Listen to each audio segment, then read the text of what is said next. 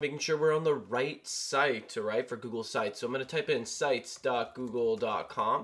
And if we do that, it should take you to this landing page, all right? You'll notice you're in the new Google Sites in two ways. One, you'll notice the logo up here, and you'll see that the website is sites.google.com/new.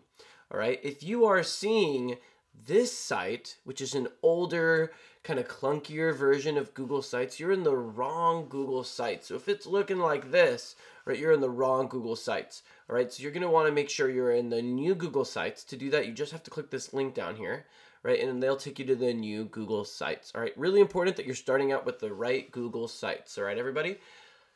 See you in the next video.